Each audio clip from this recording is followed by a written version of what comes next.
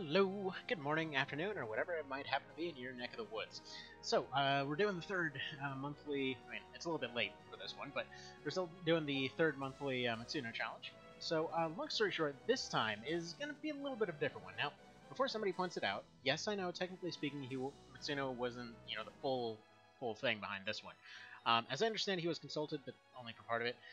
It's still part of the series. It actually happens around the same time that Lux takes place. If you haven't played this one before, I'm just going to go ahead and assume that not a lot of folks maybe will have seen OB64, since it is kind of harder to get to than the other ones, since N64 emulation is a little bit of a pain. So don't worry, I'll include that. I'll include links on how to do all that in the description of this afterwards.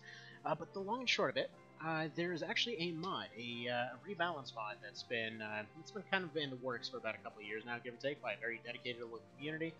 Long story short, they've been tweaking little things, fixing some of the language, some of the stats, some of the everything from the original game in order to kind of bring out the best of it. Having played the original for the first time only a year ago, I have to say I was kind of blown away by how much stuff they actually had in there. And the nice thing about this mod is it ends up bringing out some of the features that you didn't get to see very much. So, for example, your basic soldier guys, I can go ahead and show you those guys in just a sec here. You have your basic soldier guys that you have over here, using to fill out your different squads and all that kind of thing. And before, they actually didn't really have much going for them. So now you actually can, they actually come with some more decent equipment. There's a reason to use the Legion system, which was cool. You basically could connect a bunch of your teams together, have them going around formations and everything. But due to the fact that they're limited by, well, needing to use a bunch of these soldier guys to fill in the ranks, you typically didn't end up using that as much. But with them being better units now, it's a good bit better. On top of that, there's just been overall rebalances of everything, some fixes of some stuff. So, for example, one popular example was the Colcriome. It's one of the spears.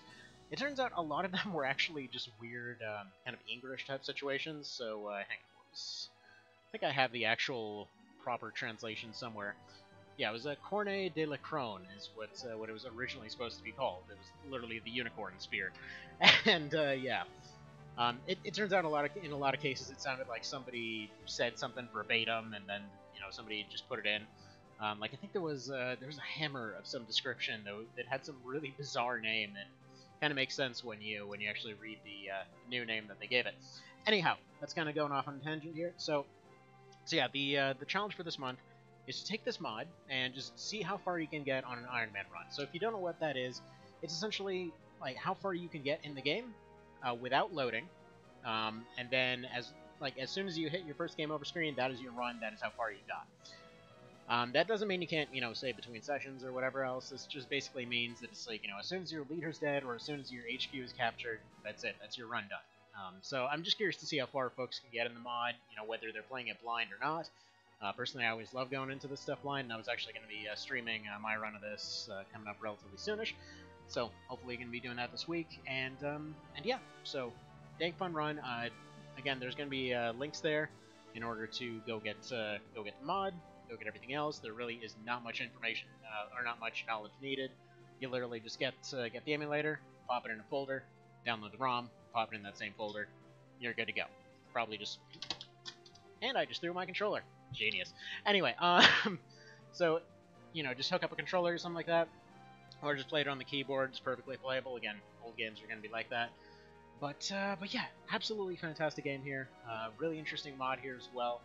It's actually pretty near to completion. I believe they're on version 0.91 or some such at this point. So I believe they've accomplished most of what they wanted to accomplish. Again, there might be a few bugs here and there. Bear in mind, if you run into graphical glitches, that's a lot of that was in the original N64 version as well. So yeah. I expect to see that there, especially transitioning screens, you get some little artifacting and whatever else.